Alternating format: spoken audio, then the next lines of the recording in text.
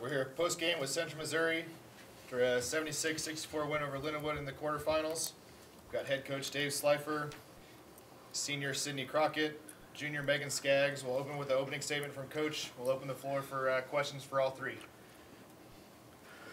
Well, I think our first half this game was better than the first half we played against them just a few days ago at the conference tournament. And so second half, I was very proud of our kids. I thought we locked in defensively, and I thought we got off great shots.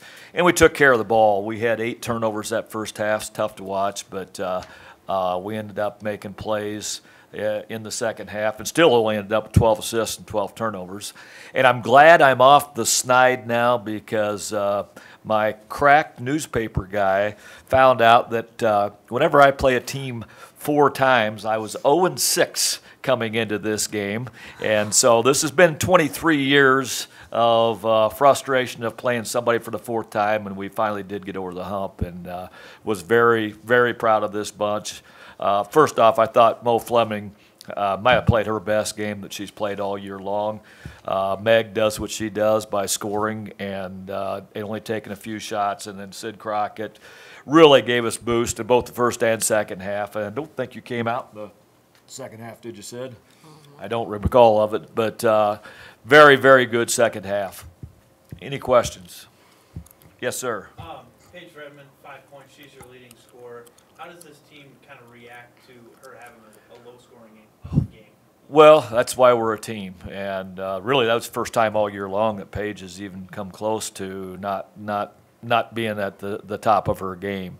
And I am so proud of Emily Jobst for coming in and not only making the 3 that she made, but we felt good when she was out there. We ran offense. We moved the ball, and she has come a long way from just a few years ago. So we were fortunate to win a game when Paige doesn't have one of her better ones, but that's why you have another senior, Crockett, come up here, come up big, and then Megan Moe.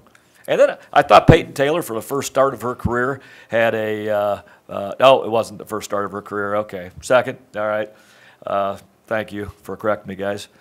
I thought she was very solid.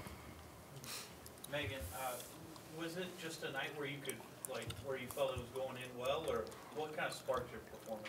Yeah, in halftime we talked about getting the ball moved, and eventually that opened up the post. So I feel like I did make some plays, but you got to credit my teammates for making plays to get me open. Did you guys feel that 4 3-pointer stretch kind of changed the tempo, changed the momentum of the game? Yeah, whenever you hit a big 3, it always, you get the momentum, you get excited, and you're just happy for your teammates.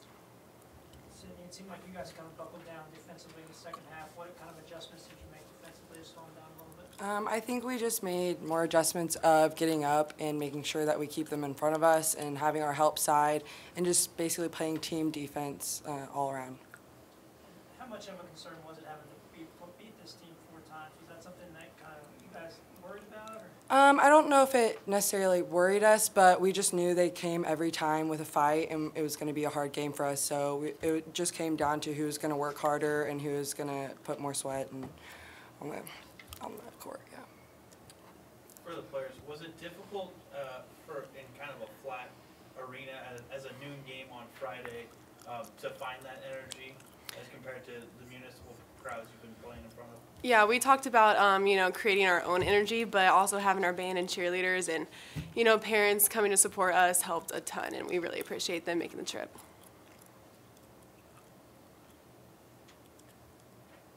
Anything else for the players or coaches? Thanks. Good luck tomorrow.